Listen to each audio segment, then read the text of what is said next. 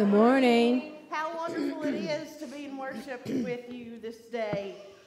We want to welcome those that are joining us on Facebook Live, YouTube, and thank you for being with us this morning. I am Pastor Vickie, if you may not know. I do have a couple more announcements that I failed to get to Tina in time to get put in the bulletin, so therefore they're not up there. We know that we are getting ready to have general conference. And those of us that have been here for several years, if you'll notice in your bulletin, you have a sheet of paper in there, an insert, and it has a prayer on it. I'm fixing to pass around a clipboard with prayer times. As a church, I want us to do a 24-hour prayer vigil on April the 21st. And so if you would, sign up for a prayer time. And that way we are going to bathe General Conference of the United Methodist Church in prayer. Not only are we as Clark Avenue doing that, but this is district-wide that we are going to be doing this. So if you would,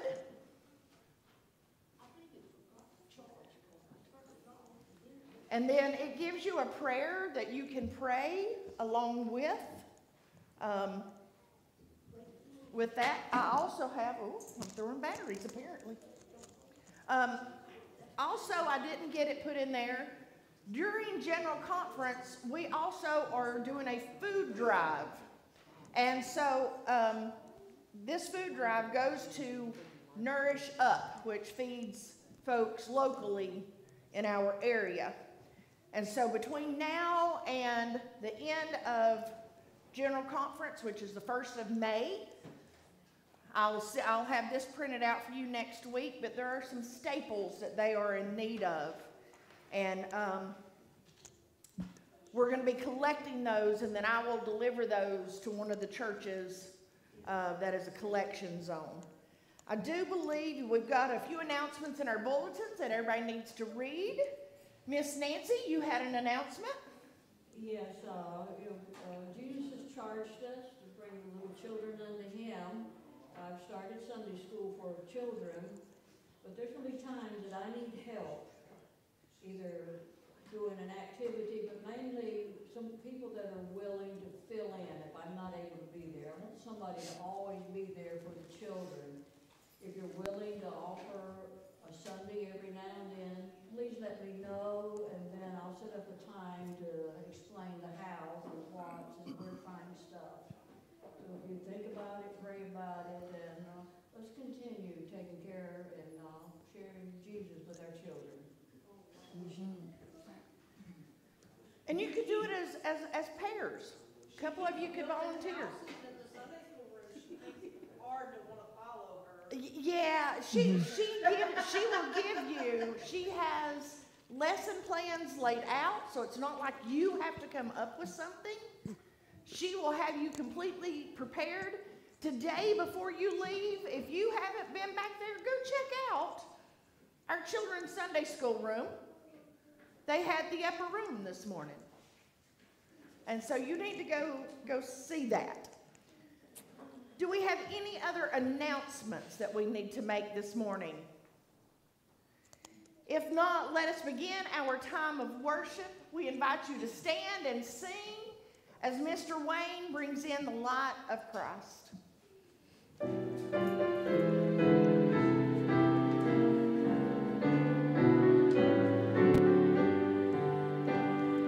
Jesus, my Lord, will love me forever. From Him no power or evil can sever. He gave His life to ransom my soul. Now I belong to Him. Now I belong to Jesus. Jesus belongs to me. Not for the years of time alone, but for eternity. was lost in sin's degradation, Jesus came down to bring me salvation, lifted me up from sorrow and shame. Now I belong to him. Now I belong to Jesus. Jesus belongs to me. Not for the years of time alone, but for eternity. Joy floods my soul, for Jesus has saved me, freed me from sin that long had enslaved me. His precious blood he gave to redeem. Now I belong to him. Now I belong to Jesus. Jesus belongs to me. Not for the years of time alone, but for eternity.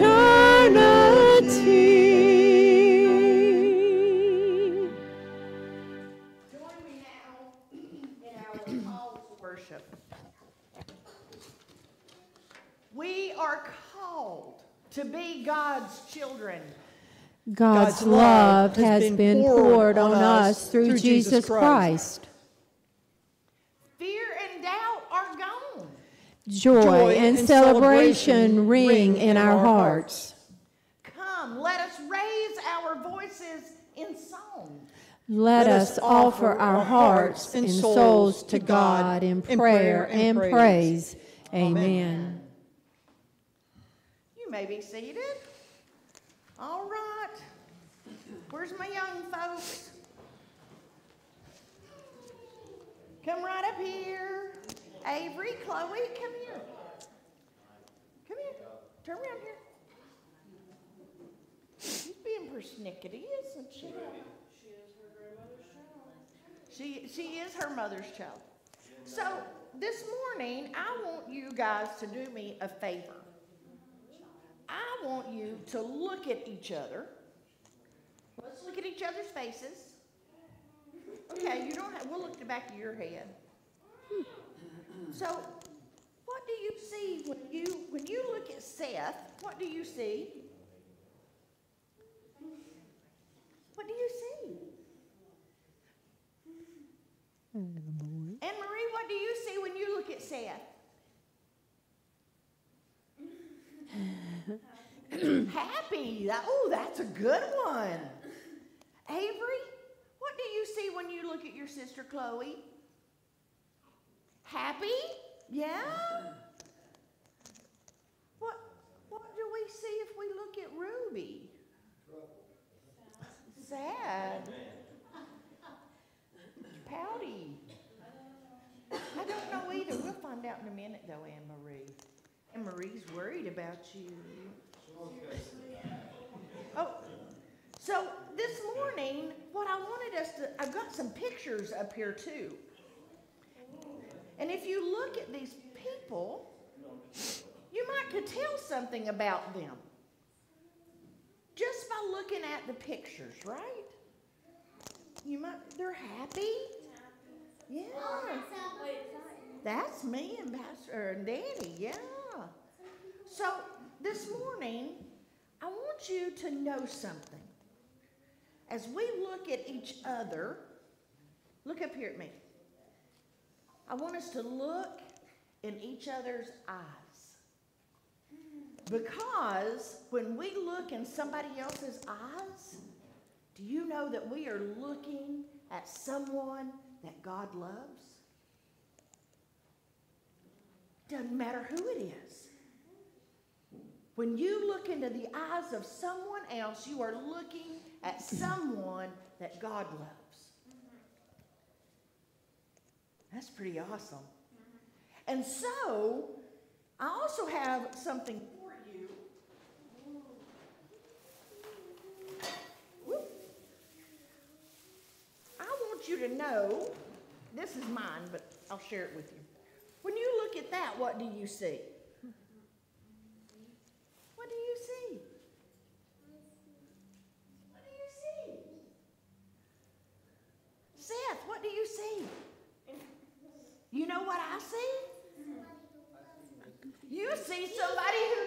loves you, Jesus. That's right. When you look in the mirror, you see somebody that Jesus loves. So, this morning, I wanted to make sure that you all don't forget, and I got you each a mirror. So that anytime you need to, you can look in the mirror and remember that God loves you. Huh? That's the only colors I got. All the same color. Got them all the same colors. Smart. Smart. I'm learning. All right. We'll share that with you. All right, well, let's pray. Can we hold each other's hands or touch each other's shoulders? Dear God, thank you for loving me and for loving others. Oh God, help me to love others like you do. Amen. Amen. I love you guys. All right, those are yours.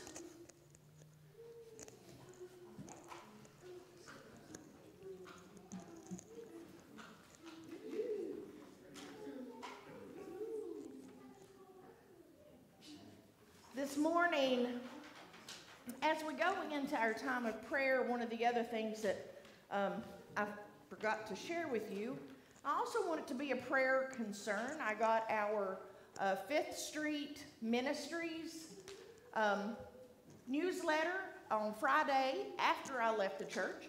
It was in the mailbox. And so April is Sexual Assault Awareness Month. And so I want to ask that we be in prayer for all the people, and some of you may even relate to that have been sexually assaulted. It's a trauma that goes on forever. We just learn. Hopefully we learn how to use it for God's glory and be able to share with someone else. So I'm going to hang this on the bulletin board outside of my office.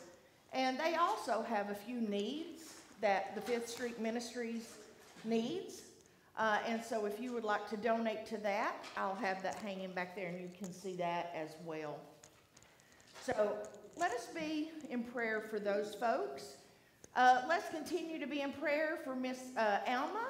She had a cancer removed, and apparently it's still got her down. So how is she doing today?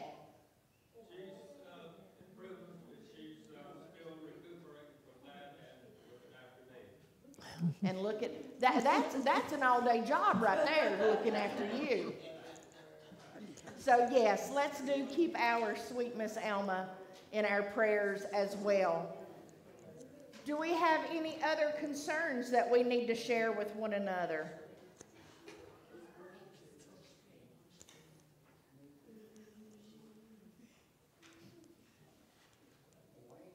Any other concerns? Yes. Susan Little used to be a member here, has breast cancer, and it's a rare type. She's going to Cancer Center up at UNC, I think, tomorrow to find out what to do. All right. So Miss Susan Little, breast cancer, rare, you said a rare type? Yeah, rare type of breast cancer. So. I asked that you continue, if you'll notice my sister's name on here, Cheryl. She is moving to Kentucky where my nephew lives, her son. And so she's in the process of swapping doctors, and so she's went to Kentucky last week to see a doctor and ended up in UK Hospital. I think I shared that with you. But Thursday, she goes to the kidney transplant center to start that process. And so I ask that you be in prayer for her and my nephew, Nathan, as they start that process. I shared with them about my Miss Deborah, or our Miss Deborah, and that she's been a kidney recipient for 25 years. 23. And I said, so sis, you can do this. So if you would, keep her in your prayers. Ed Hoffman is on our list. That is Danny's first cousin. He has cancer, and it is spreading. And so we ask that you keep Ed in your prayers as well. Any other? Sue? Kim DePiro, her mother and I raised our children together, and she moved here 6 years ago, and I'm her medical power of attorney. She's been on dialysis for a year and a half now.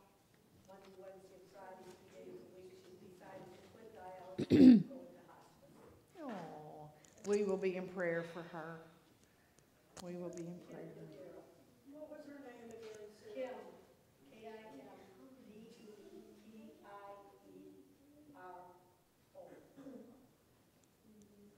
Sarah, you had your hand up? I have the prayer to praise.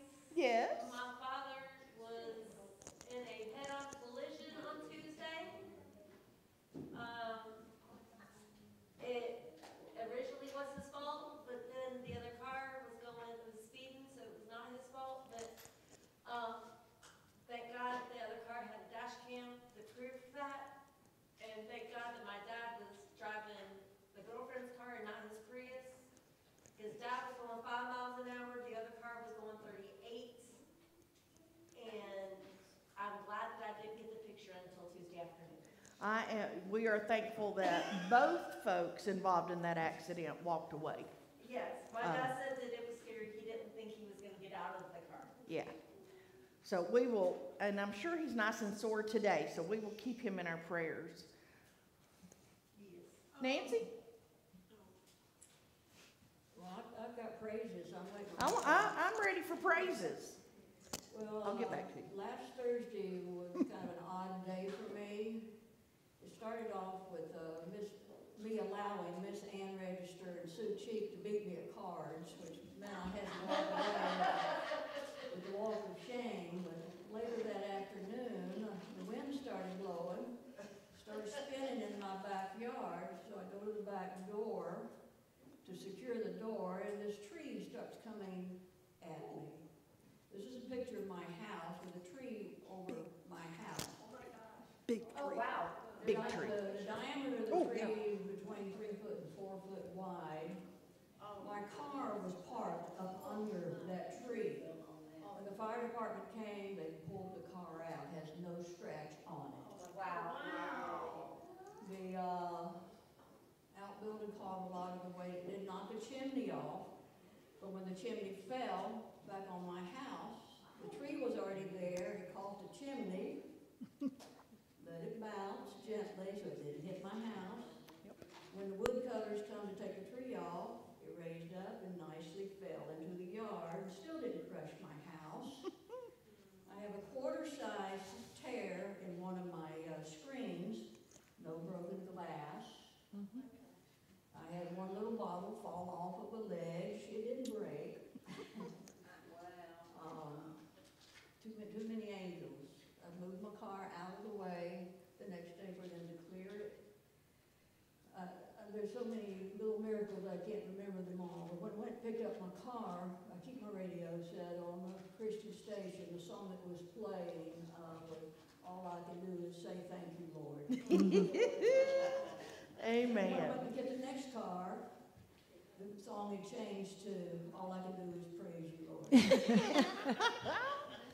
Amen. Miracles. And when I came by Friday to check on her, the tree company had already got the tree done, and there was minimal structural damage to Miss Nancy's home. Wow. And so the size of that tree, had it moved either way, we could have had a different outcome. I didn't park my car where I usually do. I parked it 2 inches to the left. Nothing touched my car. God provides, folks, even before we know that we need Him. Shay, did you have a prayer concern? I do. We've prayed for my friend Kelsey a lot.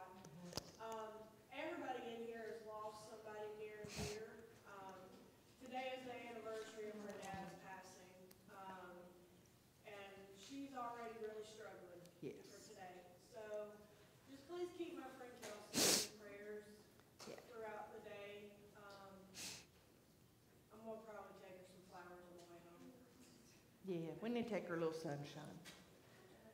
We need to show her Jesus.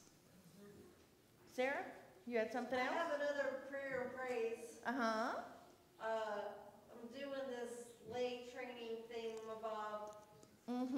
Shush up. I was really scared about it. I mean, when I say I was scared, but it's wonderful. When we go back for like 4 hours this afternoon. So be in prayer for Sarah and Jeremy. They are taking the United Methodist Lay Servant Training program. They're in the basic course. And so pray for them and pray for the other folks that are stepping up to make themselves available to deliver God's word when the pastors can't be there. Our Miss Nancy is a lay speaker as well. She's been through the training. And so we are blessed here at Park Avenue to have folks that feel a call to fill in those other. When I fall short, you all have a gift given to you. And it's amazing to see God move. Very much so. Especially with people who don't know me, and start saying things. Yes, ma'am. Quite freaky. Yeah, shush. Yes, ma'am. Do we have anything else we need to share with one another? This morning, I want to ask a question as we get ready to pray. If you brought your Bible, I want you to put it in your hand.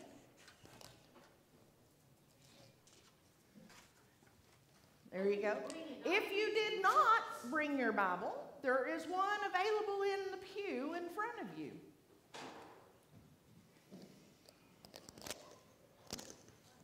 It's all right. You have yours on your phone. Just hold your phone.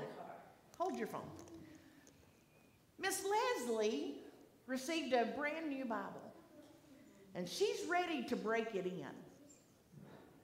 And she asked if we could pray over her Bible. And I thought, what a wonderful idea to pray over all of our Bibles.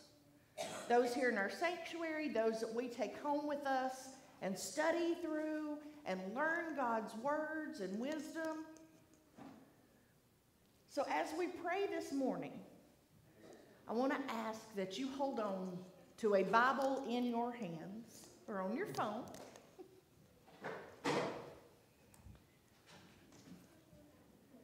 And let's not only, I want you to hold it. I'm going to hold Leslie's this morning while I pray. But I want us to be reminded that this is God's love letter to you. To you. It's a personal thing. Don't be afraid to pick it up. Don't be afraid to seek answers. You'll find them. God, as we come before you with your written word, God, we ask that you be with us now.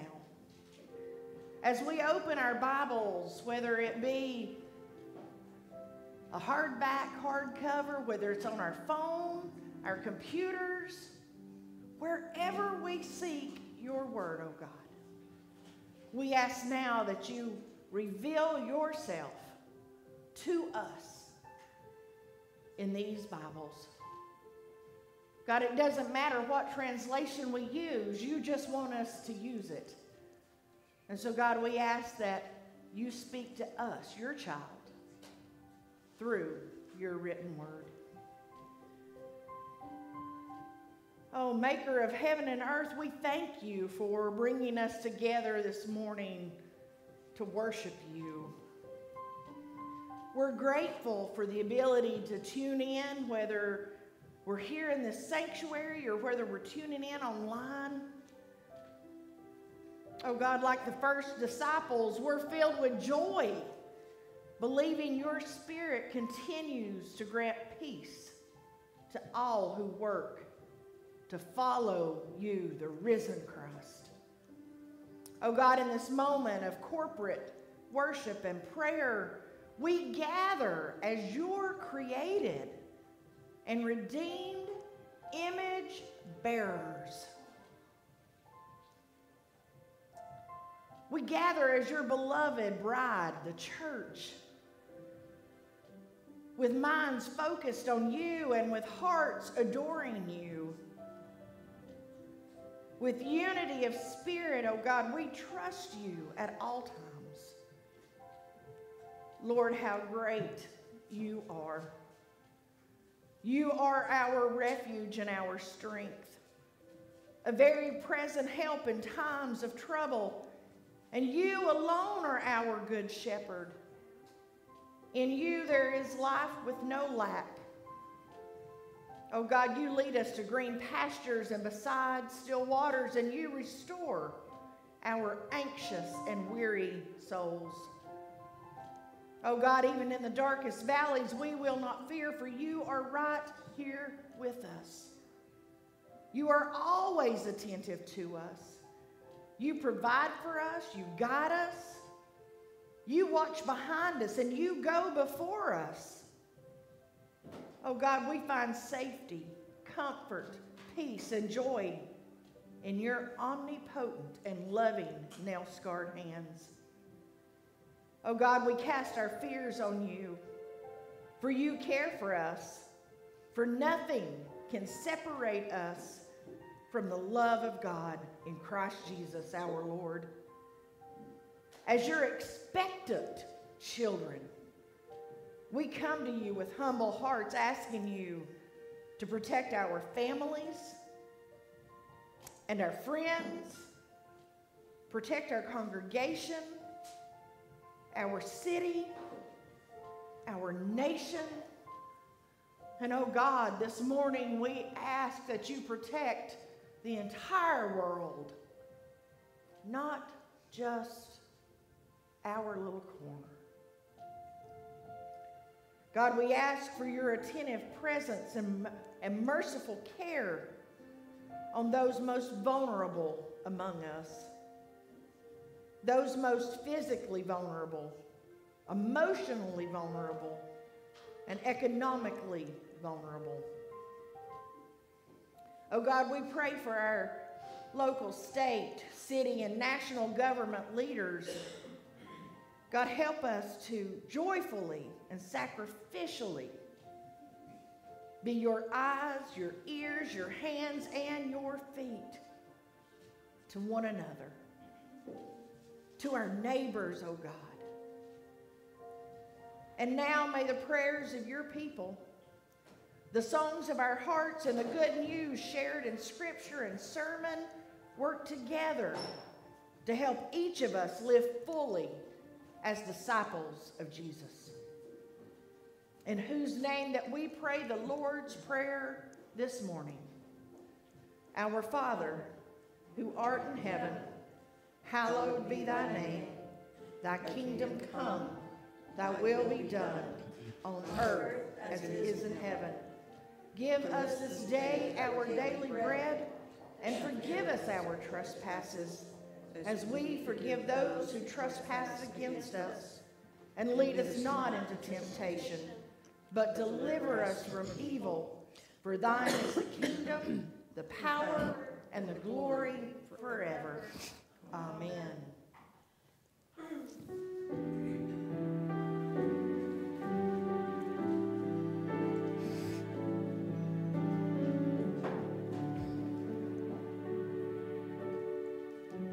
Bow the knee, trust the heart of your Father when the answer goes beyond what you can see.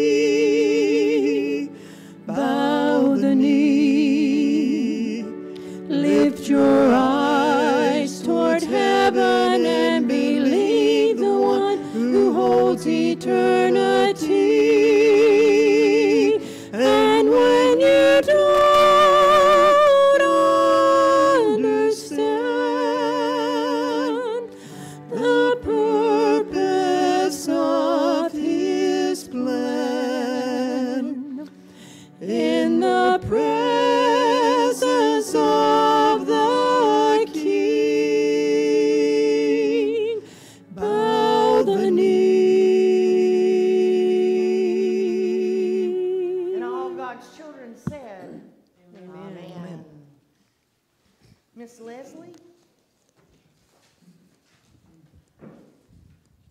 Thank you for the honor of praying over your Bible.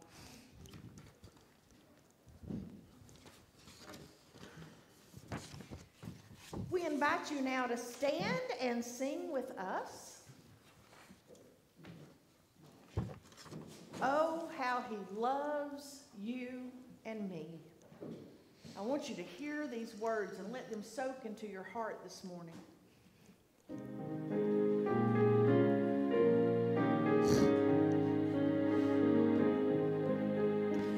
Oh, how he loves you and me. Oh, how he loves you and me. He gave his life. What more could he give? Oh, how he loves you. Oh, how he loves me. Oh, how he loves you and me. Jesus to Calvary did go. His love for mankind to show. What he did there brought hope from despair. Oh, how he loves you. Oh, how he loves me. Oh, how he loves you and me.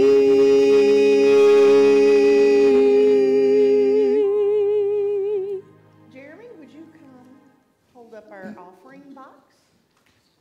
Once again, we have come to this beautiful time in our worship service where we give our tithes and our offerings back to God so that we may be in fellowship with him and one another. Let us pray. Loving Creator, we come together to present our tithes and offerings. We are reminded of the profound love with which you have called us your children. Help us recognize that our generosity and stewardship of the resources you have entrusted to us are a sign of our commitment to this holy transformation. Now may these offerings we bring today be a reflection of our love for you and our desire to be faithful stewards of your blessings. Bless our giving and guide us in using these gifts wisely. In Jesus' name we pray. Amen.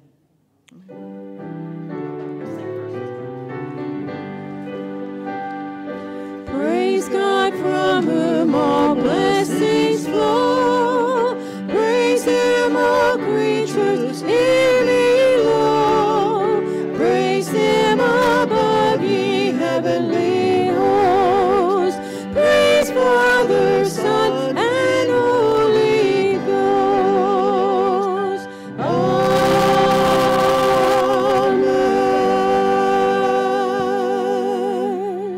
Now you may be seated.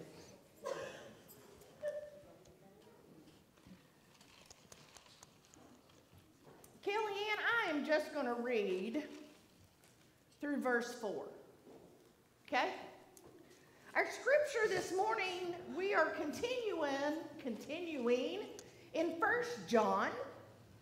We're moving to chapter 3, and I'm going to read verses 1 through 4. I invite you later today to read the rest of the scripture. But for the moment, this is what I want us to focus on. Hear now the word of God. See what kind of love the Father has given to us, that we should be called God's children. And that is what we are. Because the world didn't recognize him, it doesn't recognize us.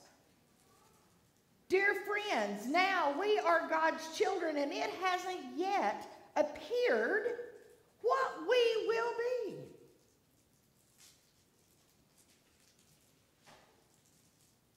I've lost my place. We know that when he appears, we will be like him, because we'll see him as he is. And everyone who has this hope in him purifies himself, even as he is pure. This is the word of God for us, the people of God. Thanks be to God.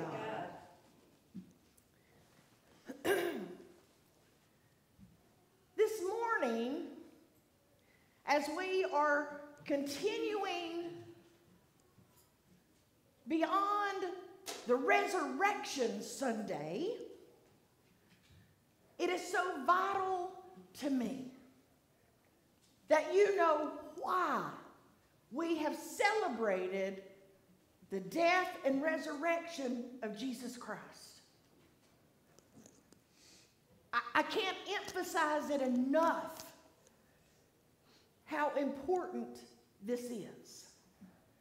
I can't emphasize enough to you how much you are loved by God.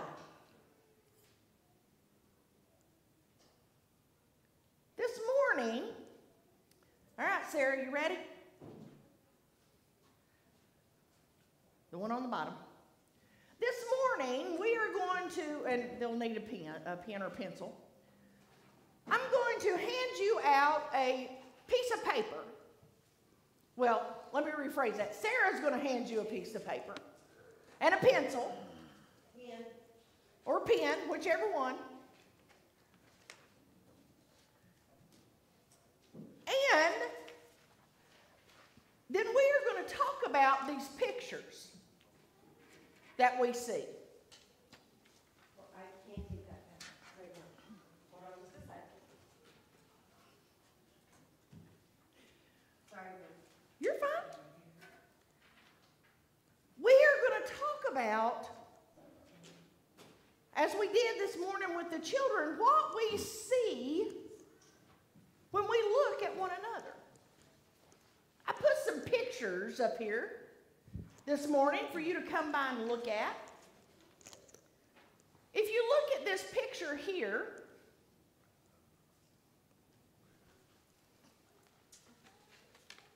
let me tell you what I see in this picture. Now, it helps that I know who these women are, so I get a little better insight. But when I look at this picture, what I see is strength, bossiness.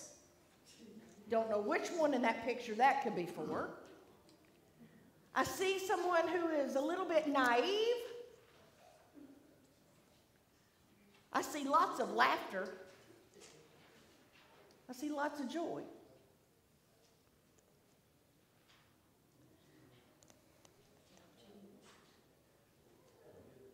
Here's a picture of four of my grandchildren. I have two more that are not in this picture.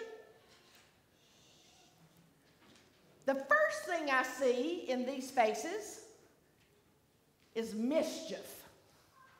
I'm just saying. I see a twinkle in an eye. I see orneriness. I see joy. This was my birthday last year. They took me out to eat for my birthday. And this is us sitting at the restaurant, dust. Us sitting at the restaurant getting ready to be seated. We had dinner and a show. We went to the Japanese place where they cook in front of you. I have another picture I want to show you. You might recognize these faces. Do you know anybody in that picture, Glenda? Vickie, Nancy. Nancy, yeah. This is a picture that sits in my office. It's one of them that I look to from time to time when I need a little encouragement. I see in this picture, I see some women that are strong in their faith. I see some orneriness.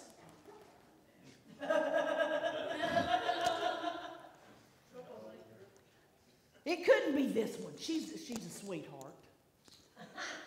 But I see things just by looking at their faces. Right? All right, so now I think everybody's got a picture, you girls. And I gave them one. They have one. Oh, good, awesome. They have one. So now I was just making sure. I've got 10 pictures that I want us to look at. Now, here's the biggie. I don't want your churchy answer. I don't want to hear, oh, I see Jesus in him. Because in a lot of these pictures, I know that's not what you're seeing. I want you to write down by your picture what is the first thing you see when you look at these pictures. So for those at home, let's start with number 1. All right? And you may know some of these people, and you may not know who some of these people are. When you look at this picture, what do you think of? Don't say it out loud. We're going to write them down.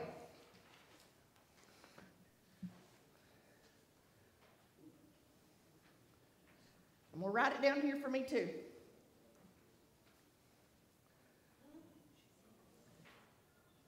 All right, now this second picture I'm sure is going to stir some emotions for some of you.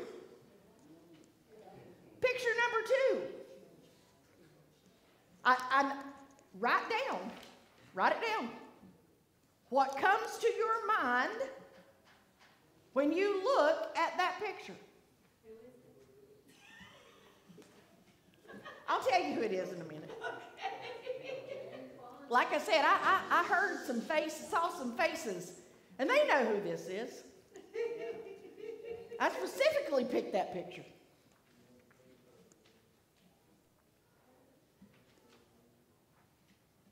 Everybody got it written down, your first thought when you look at the picture of that woman? All right, let's move on to picture 3. Remember, I don't want your church answer. I don't want your good little Christian Sunday school morning answer. I want your true, honest to God. And God knows whether you lying or not because you're sitting in his house.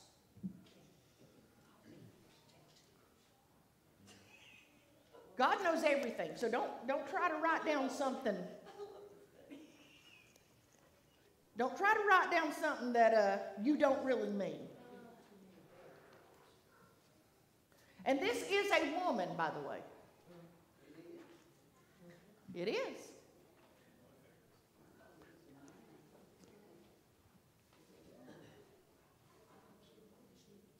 Maybe I should have took one of the pictures where she has longer hair. That might have helped. All right, let's look at picture number 4. Some of you may know who this is, some may not.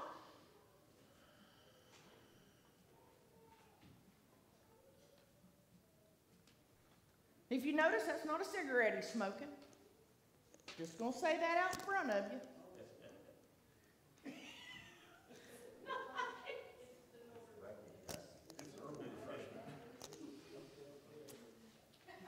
He is herbally infused, as one of my favorite TikTokers says.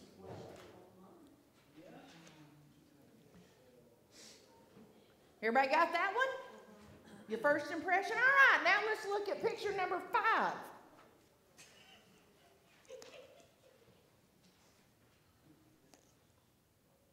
Be honest. Come on, God. God knows. He knows what's going on right here. Put it on this piece of paper. Put it on that piece of paper. Honesty. I mean, I'll be honest with you. I'm going to tell you what I thought when I looked at them. I'm going to give you my answer out loud. But I want you to physically write it down on that piece of paper. All right, let's flip over to number 6.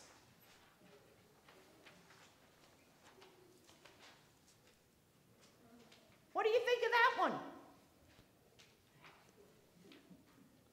Once again, these are people that you may or may not know. I'm just saying.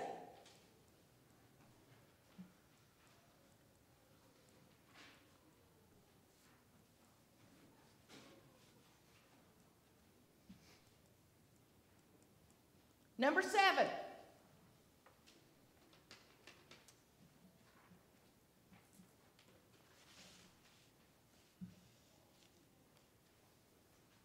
Got on his nice little suit and tie. Looks like maybe he's been to church.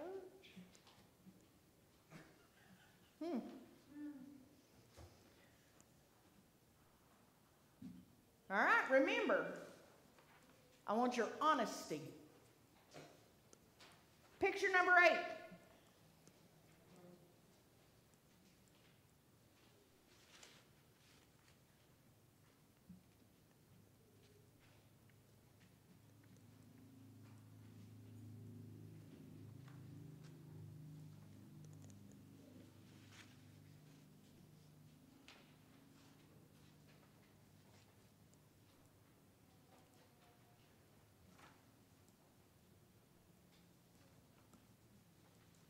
Picture number 9.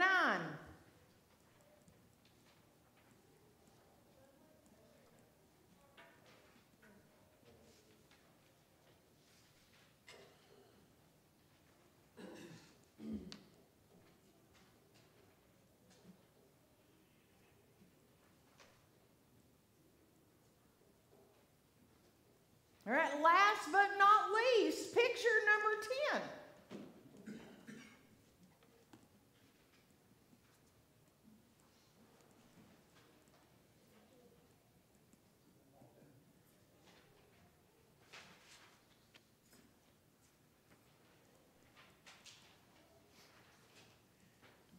Kellyanne, we will run back through those pictures in just a second. If you can do that. If not, don't worry about it.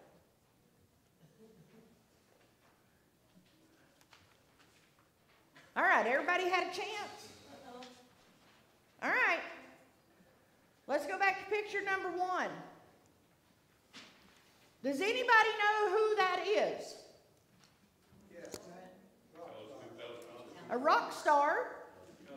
Alice Cooper. All right, tell me what your first, when you looked at that picture, whether you knew who he was or not, what did you think first? Let me hear some answers. Rock star. Rock star? Rock and roll. Rock and roll? Goth, death, rock and roll. Goth. Goth, death, rock and roll. Rebel. What? A rebel. A rebel. I put down the devil and mean. And mean. Weird. Mean or you? Mean. M-E-A-N. Mean. Oh, no, he looks old and tired. Huh? He looks old and tired. Old and tired. There you go. All right, so for those of you that don't know who this is Alice Cooper. Let me give you a little bio on Alice Cooper. Alice Cooper, the godfather of shock rock, is a devout Christian. Surprised? In 2006, Alice Cooper shocked many of his most faithful followers when he announced he was turning away from his reckless life and becoming a born-again Christian. The longtime music icon is still most famous for his goth music and appearance. Elaborate live performances. I thought of biting the head off of a bat, but that was Ozzy Osbourne, wasn't it? Yes. And typical rock and roll lifestyle of enjoying women, drugs, and booze. But while Cooper's Christian conversion helped him to move past such a harmful lifestyle, he insists he's still a rebel. I relate to that. Drinking beer is easy. Trashing your hotel room is easy. But being a Christian, that's a tough call. That's rebellion. That is a quote from Alice Cooper. Vickie, I'll also put down, you can't always judge a person by appearance. That's right. And this is that we're getting there. That's what the whole point of this sermon is. All right, folks, those of you of the more wisdomed age, picture number 2.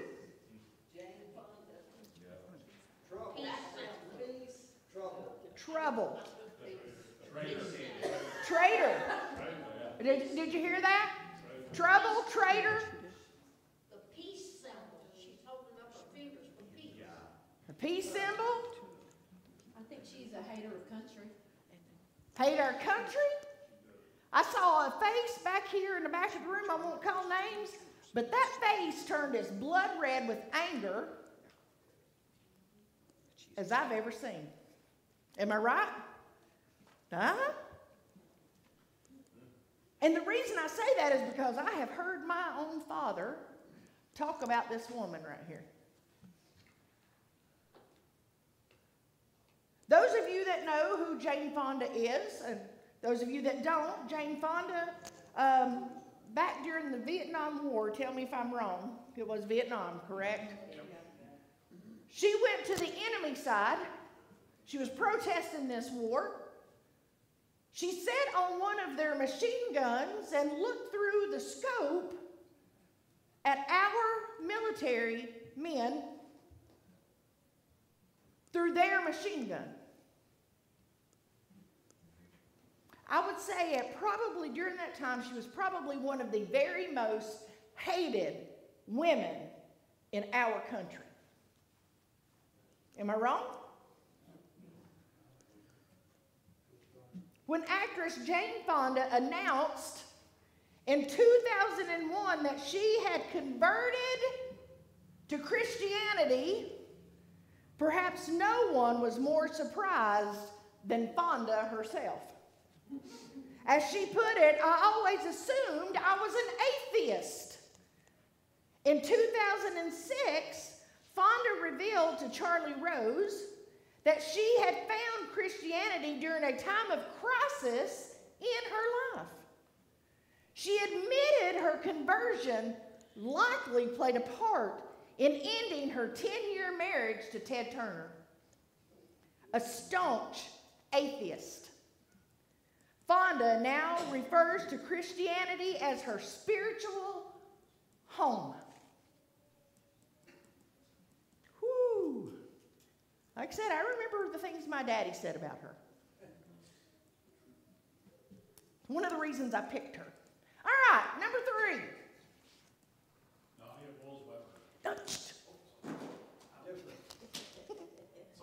Nadia Bolz-Weber is who this woman is. But I want to know, what was your first thought when you looked at her picture? Tattoos. Different? Tattoos. Tattoos? Bad bleep. Huh? Bad bleep. Bad bleep? Rebel? I mean, it wasn't bleep. But I'm not saying Mischief. it for church. No. No love for her body. Mischief. Mischief? Oh, that's mild, yeah. Mischief. I have to tell you that this happens to be one of my favorite people. This is Nadia Bolz-Weber, and I have a bigger section about Nadia than I do the others, but Nadia is an American author. Are you ready for this? She is a Lutheran pastor and a public theologian. She served as the founding pastor of House for All Sinners and Saints. And it is a congregation of evangelical Lutherans in Denver, Colorado. Nadia is known for her unusual approach to reaching others through her church. She has produced work in the church that scholar and written Diana Butler Bass considers part of a new reformation. Bowles-Weber began to acquire tattoos in 1986 at the age of 17.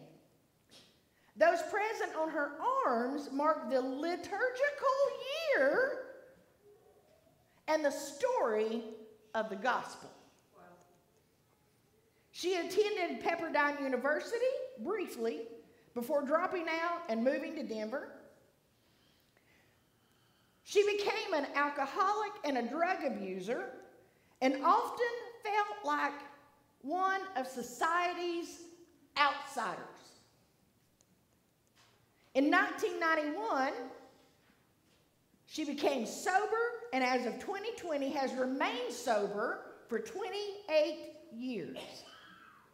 Now, prior to her ordination, she was a stand-up comedian and she worked in the restaurant industry.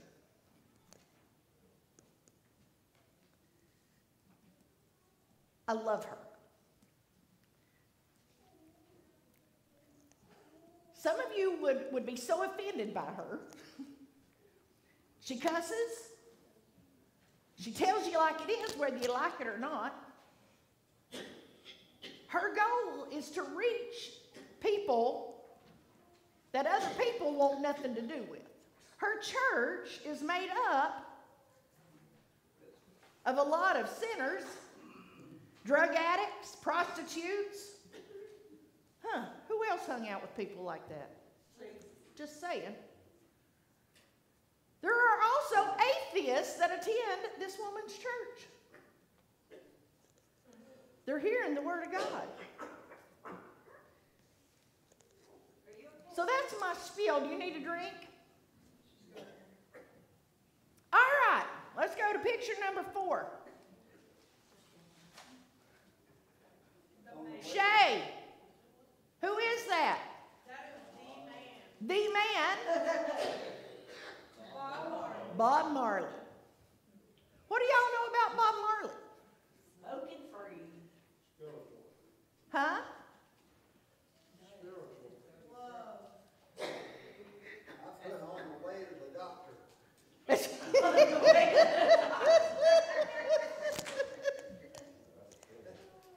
But had you not known who this was, and had maybe I not pointed out that that was not a cigarette in his mouth, and you knew what it was he was smoking, what might have been your thoughts? What was your first impression of the picture of Mr. Marley? Drug user. Drug user. Toasted. What? Toasted. Toasted. Anybody else? What? Cancer.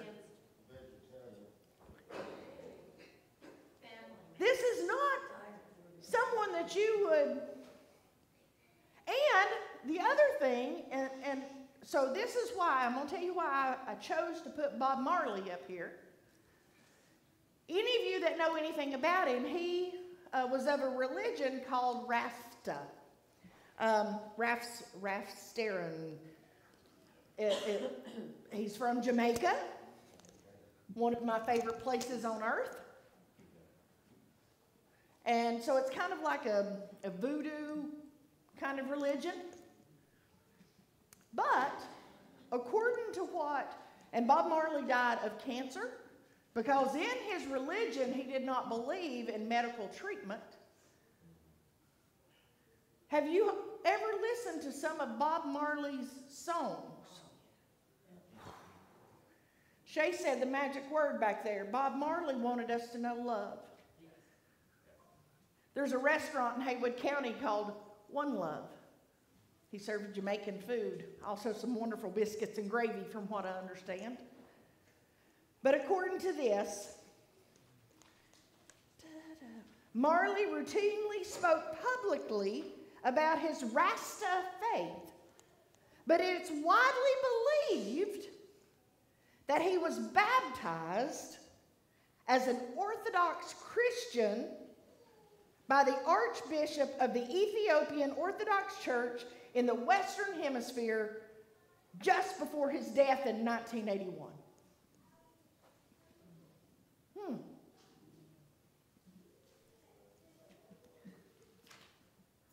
That thrilled me because the words of his songs I hear Jesus in. All right, number 5.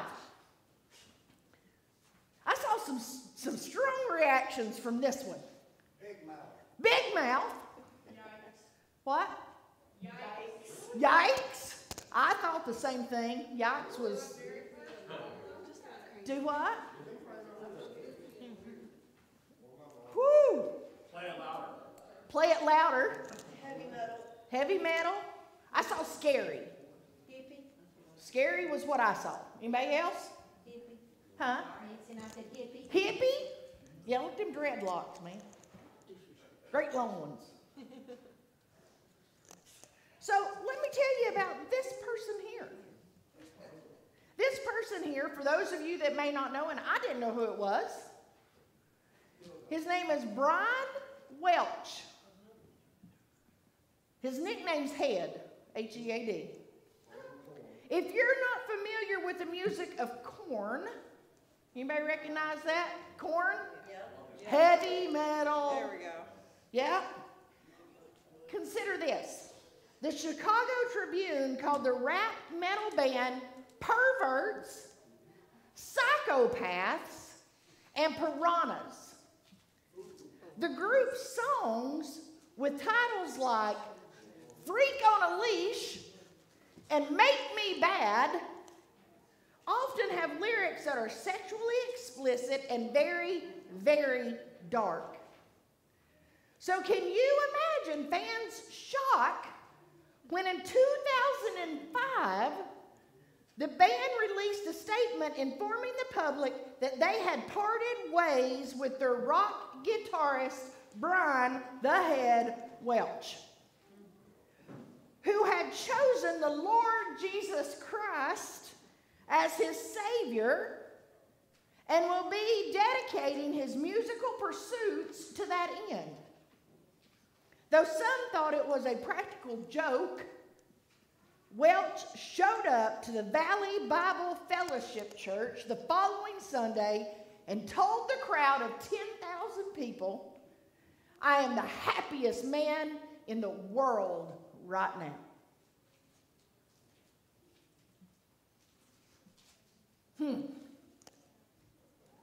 Wasn't my first thoughts. Number 6. Nice beard. Nice beard. Looks like my brother. Looks like your brother. Yes, he does. That's what I wrote too. Dano. Any other thoughts on what this man brings to your mind when you look at this picture? I said lightning strike, but that's my own thing. Lightning struck? Looks like he's, Yeah, no. Homeless? No, yeah. Homeless? oh no, he looks like he's hiding out. Hiding out? Yeah. Huh? Do what? Get her done. Get her done. Yeah, he's extremely. All right, who can tell me who this is? Not from the back, you don't count. Huh? David Crowder. He is one of my all-time favorite Christian artists. He is amazing. I said lightning strike because he played at like Atlanta Fest, and while he was playing, a lightning strike. I just got to see him in person for the first time ever at Jam Nation when Danny and I went to the Winter Christian Jam. concert in Charlotte, Winter Jam.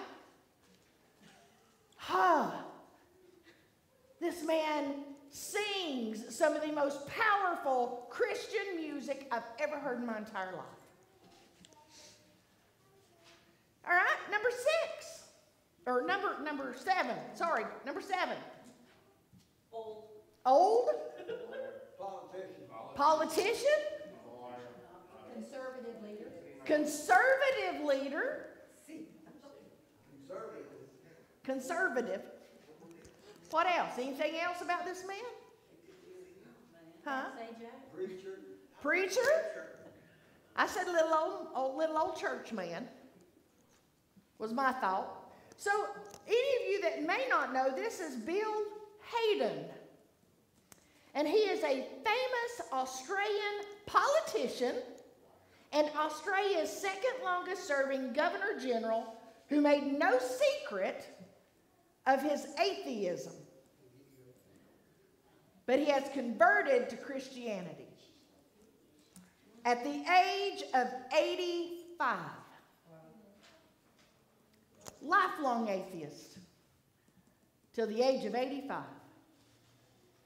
And he becomes a Christian. Then he met up with Bob Marley. All right, number 8.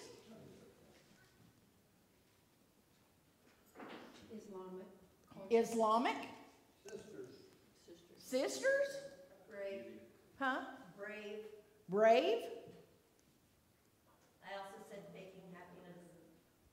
Said what? Faking happiness. Faking happiness. If you're like me, when I looked at that, I saw Muslims.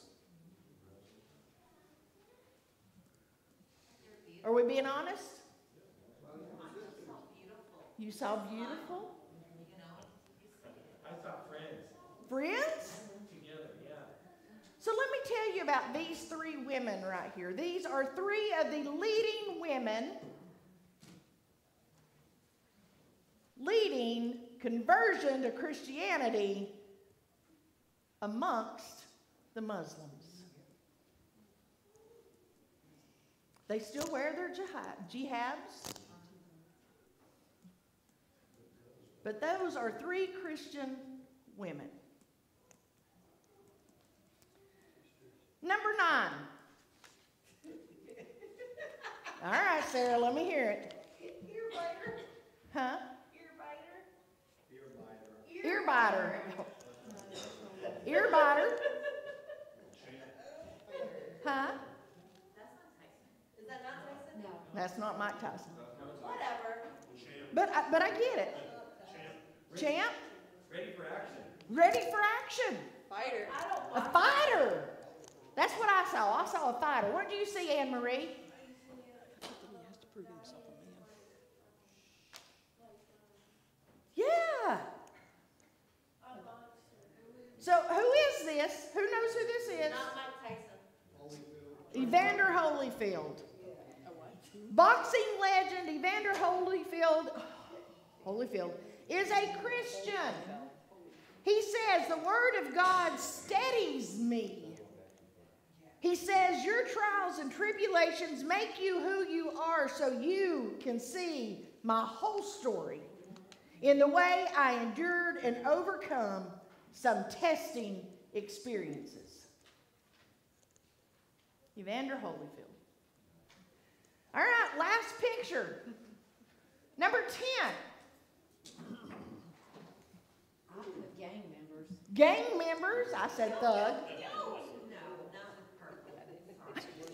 not with purple. No, I said thug. Yo. Rappers. Rappers.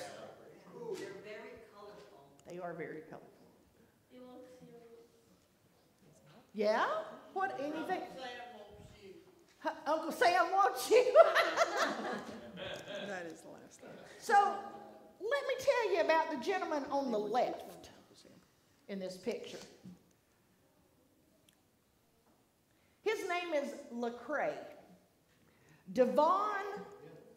Lecrae Devon Moore, to be more exact. And he is an American rapper, singer, songwriter, record and film producer, record executive, actor, and entrepreneur. And this is a quote from him. I've learned the enemy often uses politics, social media, and scandal to make sure we're angry, judgmental, divisive, and crave condemnation for others more than mercy. understanding, and forgiveness for them. Lecrae is a Christian rapper. Not exclusively. But he is a Christian. This man is a Christian. When Danny and I went to Winter Jam, he was one of the performers. I had never seen this man live. He is very small. This man exuded Jesus Christ. I couldn't understand a word he was saying hardly. Thank goodness there were subtitles on the screen behind him. But let me tell you, I saw Jesus in this man rapping. He had a glow about him. I'm not even kidding you. I was in shock. We cannot judge a book by its cover. I have one more picture that isn't on your paper that I want you to look at.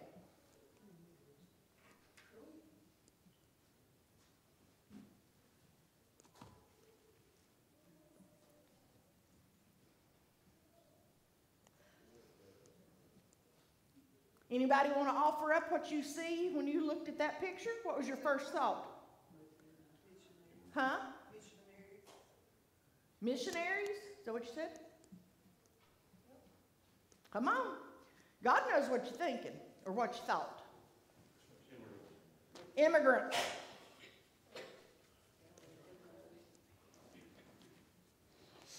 Anybody else? Thank you for your honesty.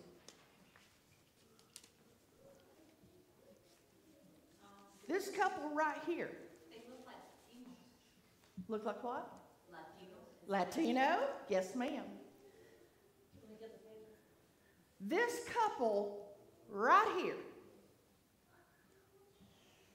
are part of a large movement of Christianity in Mexico. Now, the scary part is, as I was doing this research, these folks here face drug cartel every single day. They are sought after to kill them. They don't mind if they're part of a religion, but they don't want them to be Christian because Christians do the right things. These folks are on the front line in Mexico trying to share the gospel. Now, they're natives, as you can tell. They're natives. They live in some of the roughest areas in Mexico where people just want to be able to love Jesus and worship Jesus the way you do. They don't want to have to live in fear of dying because of who they love and who loves them. I know there are some very strong opinions about our border, and I have them as well. It needs reform, and it needs it in a bad, bad way. I'm not going to deny that. But as I told the little children this morning, and I'm going to tell you, I want you to look at each other, and I want you to look each other in the eye. Look around. Look at, I mean it. Look at each other in your eyes. Look at their faces. When you look at someone, what? The couples are kissing. Oh, I know, they're so sweet. I love it. When you look in the face of someone, you are looking in the face of someone that God loves. We just looked at some diverse people. Some people that our first gut reactions might be, ooh, I don't want to meet you in a dark alley. But come to find out, guess what? They're just like you and me. They love Jesus. Jesus. We've got to quit looking at people in our world that look different, talk different, act different, come from different places and different religions and cultures as if they are the enemy. Because let me tell you, they're not. Amen. They are your brothers and sisters. They are your neighbors.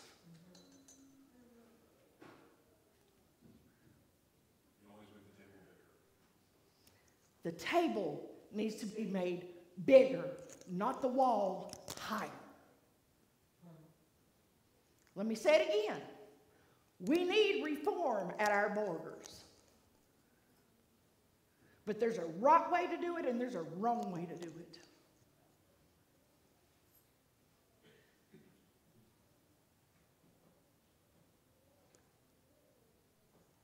When you see those immigrants, those that we automatically want to assume that they are illegals or that they're terrorists because they have the turbans on or the jihadis, you might be surprised to know that they believe in the same God you do. And that according to our scripture this morning, they are children of God. We all are. Amen. We all are children of God. You will never look into the face of someone that God does not love. Vickie, don't tell nothing. If we hadn't fought for the Lord, we would sit here. That's right. That's right. So we, as those that already know Jesus, we are supposed to be meeting people where they are. Not assuming that we know where they are by the way they look, or where they come from, or what church doors they step outside of.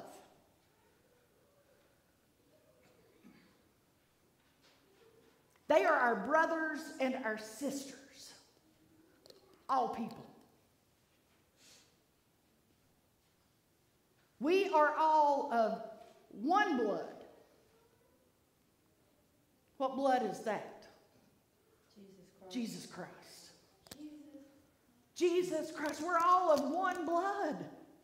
We might come from different family lines. Our DNA might show up different.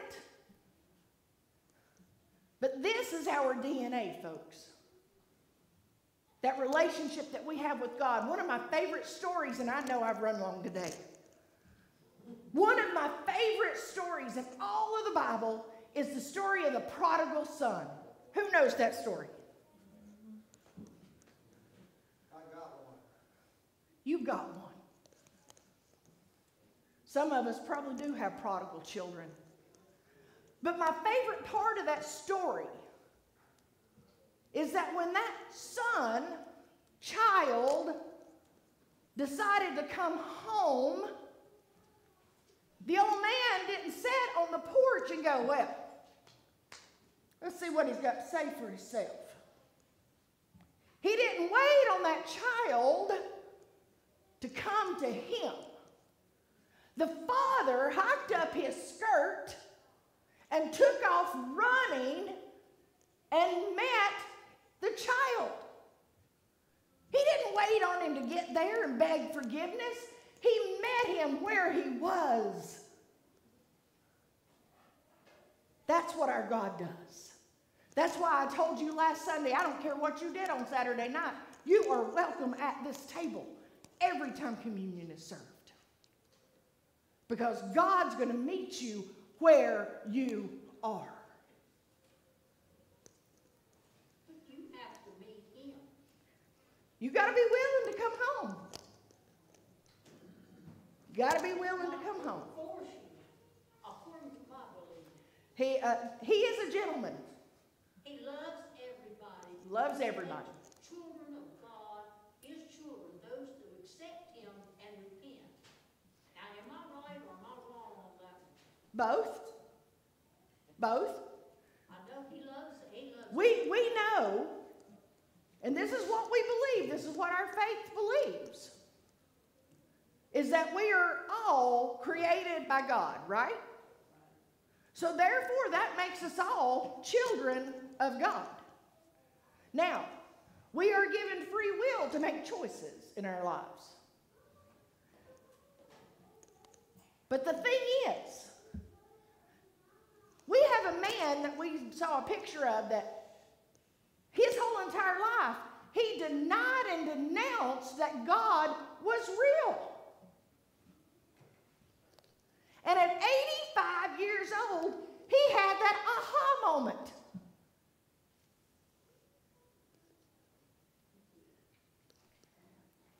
God met him where he was in a hospital bed. That's what brought him to the faith, was he was in a hospital dying. He's always there with open arms. God will meet you where you are. God meets each of us where we are. See what kind of love the Father has given to us that we should be called God's children. Friday of Easter, he died upon a cross because he loves us and he loves them. Because he loves me. And then on Sunday morning, he rose from the dead. And as Miss Nancy taught the children this morning about doubting Thomas, he came, once again, he didn't wait on the disciples to come to him. He came to them in the upper room.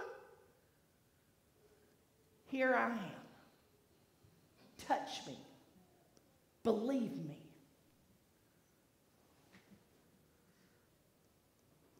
We are all God's children.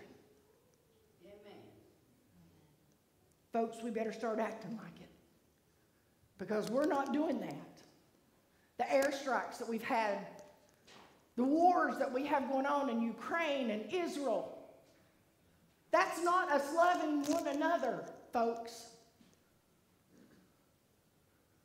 Us locking people out of our churches is not us loving one another.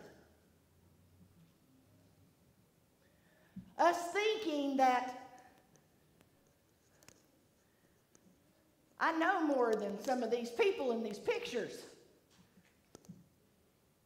Or one of you thinking that I'm better than you because I happen to stand in this pulpit and bring you the Word of God. I'm not any better than you. I am a child of God. Look at your brothers and sisters. When you leave here today and you go out to lunch, or you go home and have a sandwich and you're watching television, and you see people on TV, if you're watching the news, folks, as hard as it is, Vladimir Putin is a child of God. Now, as Miss Betty said, he has a choice to make.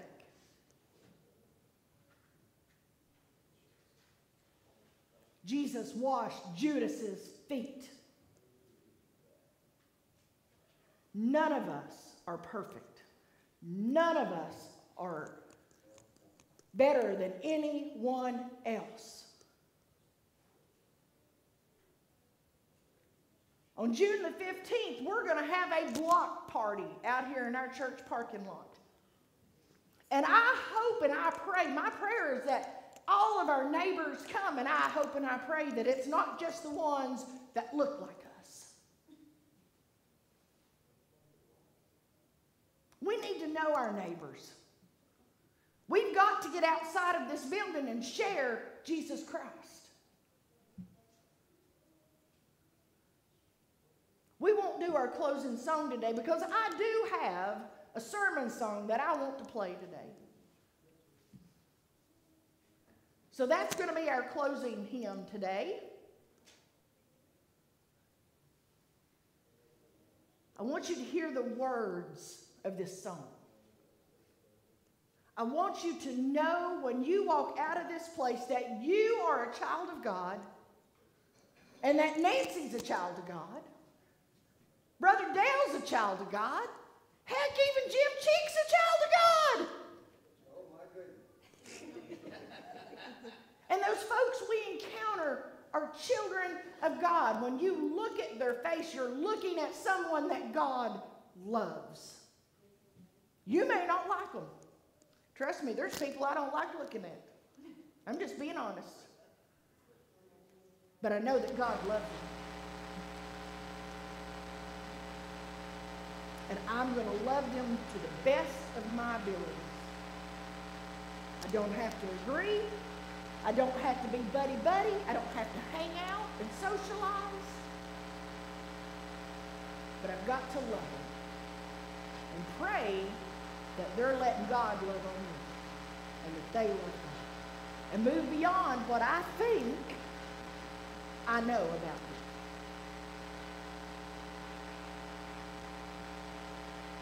And everyone who has this hope in him being Jesus, purifies himself even as Jesus is pure. He doesn't exclude there, folks. This book is full of inclusion. It's far more full of inclusion than it is separation. As Jeremy said, we can always fill the bigger paper.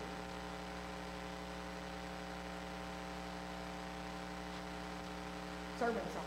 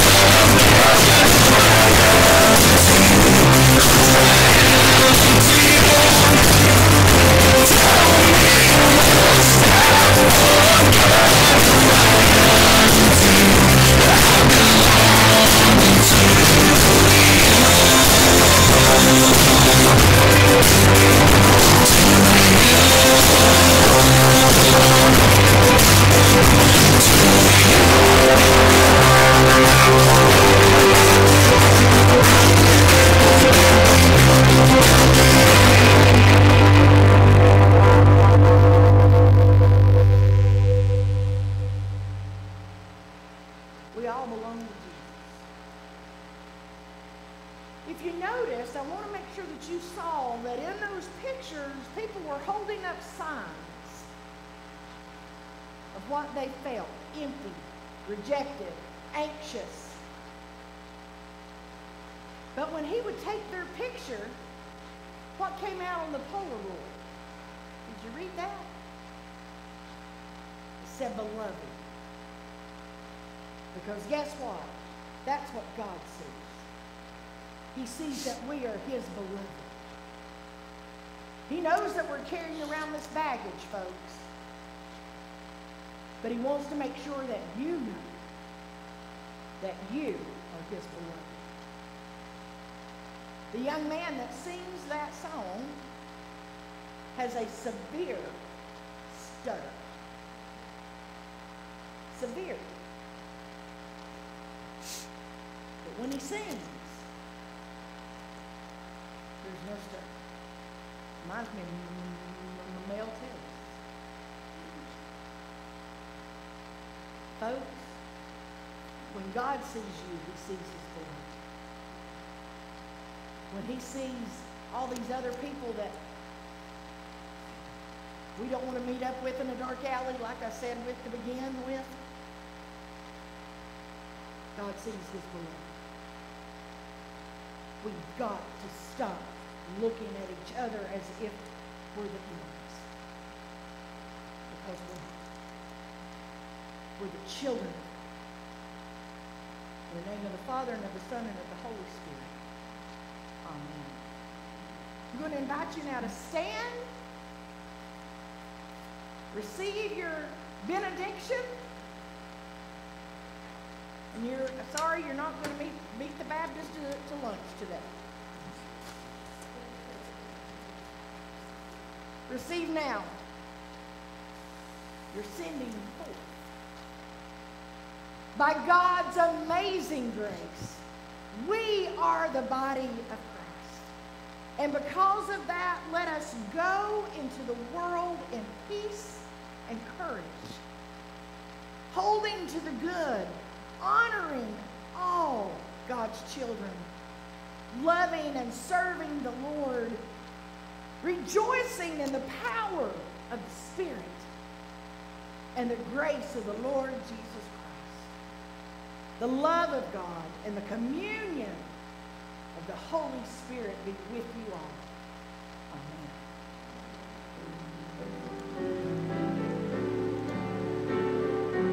Now I belong to Jesus.